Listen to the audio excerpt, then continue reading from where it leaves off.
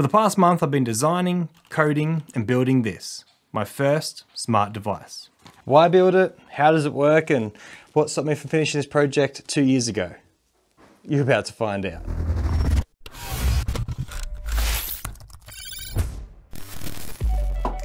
G'day, I'm Cam, and in my YouTube journey so far, I've been incredibly blessed. My first video was showed by Dolby Digital. I won a major category in a short film competition, and more recently, I partnered with Intel for a dream collaboration.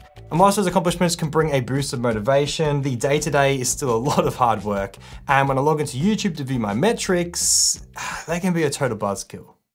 Down arrows, negatives, it's a love-hate relationship. So I decided to make my own dashboard, a smart device that will tell me how much you're enjoying my videos and not how much an algorithm is because it can show more ads or gets more views through clickbait.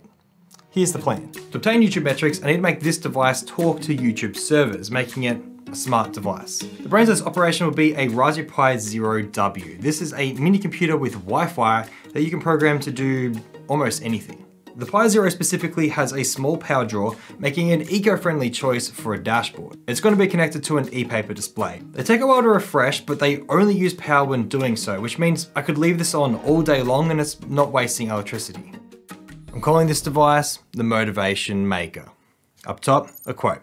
No Pinterest sunset fluff. These are a collection that I've gathered that truly keep me on track. In the center, an epoch, a time marked by an event that begins a new period or development. For me, that was the 18th of July, 2018 when I decided to make YouTube videos. Down below, YouTube metrics. These will be 3 readouts of analytics and 1 bar to signify progress towards a goal.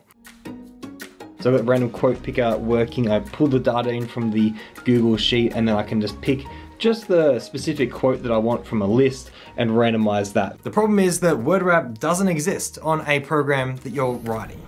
I managed to create some logic that cut the quote at a certain word length, then checked if it fits on the e-paper screen's 250 pixel width. If it doesn't, it'll keep cutting the word back and check again until it fits.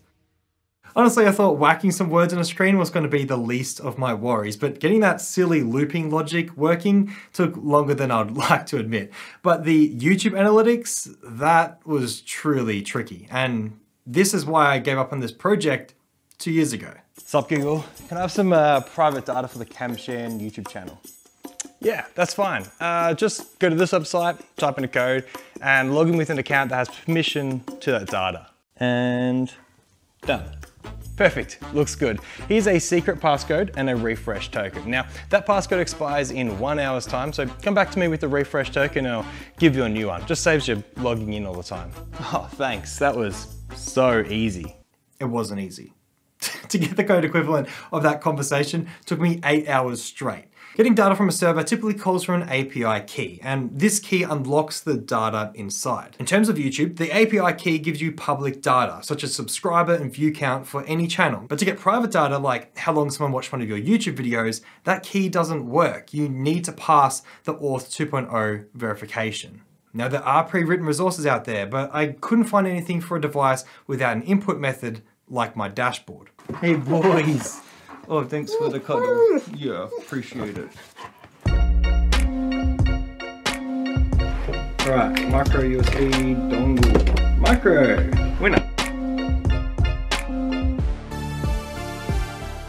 There's a pressure that's taking too long, that I'm not outputting enough because I'm spending time making something. But at the end of the day, this is what I really enjoy, and I think I need to just allow myself to enjoy the moment, savor it. I just enjoy the process of making stuff. After 3D modeling an enclosure, I sent it to the printer. I'd hoped that the white would blend in with my custom 3D printed speaker stands. I know, subtle flex, but you should check out the vid on them after this. But the white stood out too much, so I switched back to black PLA for housing. To power the Raspberry Pi, I tried making a short USB-A to micro USB cable, but that wasn't going to work, so I ended up reducing the length of the USB-A tip and wiring power to the 5-volt GPIO headers. For now, everything is just hot glued in place. I'll add a backplate later. At initial startup, it'll connect to my home Wi-Fi, then request and display the code from Google's authentication servers. On another device such as my phone, I can log in and authenticate with my YouTube channel. With access granted, the data begins to sync down and the display is refreshed. Up top, we have the quote pulled from a Google spreadsheet.